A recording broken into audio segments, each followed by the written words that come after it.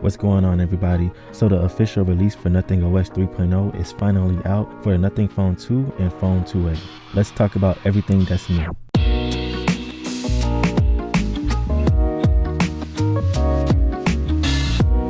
So I was on the beta version, but I was still able to get the OTA update and transfer to the stable build from there. So throughout the beta version, Nothing OS had removed the end font from specific places, and that really aggravated the Nothing fans. But thankfully, they put that back in the settings menu and the lock screen. For the settings, is part of an experimental feature that you just have to click that option. And we have an end font that's part of the different clock options as well.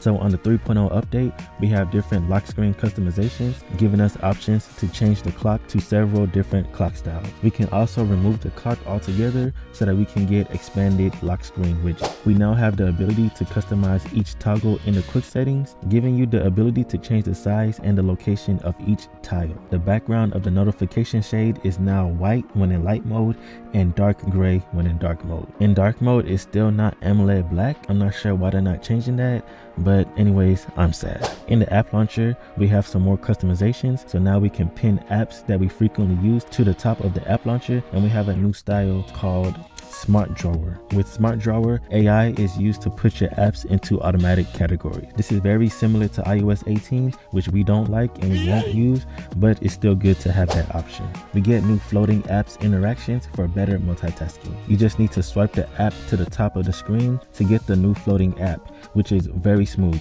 You can resize the window and position it wherever you want on the screen, and you can even hide it to the side and bring it back, giving you the ultimate multitasking experience. So we now have a new animation for when you're putting in your fingerprint, and when charging the device, we have this new dot matrix wave animation, which is pretty nice. Nothing has came out with a new gallery application, but it wasn't added to this official release. But there still is an APK out there, and that link will be down below for you to download. So with this app, we get that great Nothing design language, which we all crave for. The app looks great and it's ultra smooth. And we now get AI background cutouts so that we can create stickers with any photo that we choose. So Nothing has introduced community widgets, which is widgets made by us, the community. The first one is this snake game, which is a very cool dot matrix themed snake game that you can put right on your home screen as a widget. I believe this is just the first of many community widgets to come.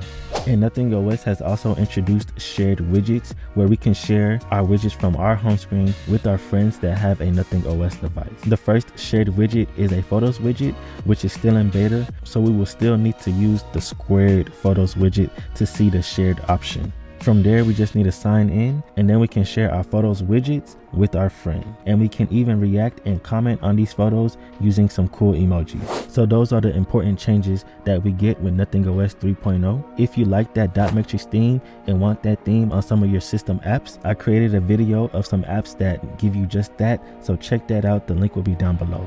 All right, I'll talk to y'all next time.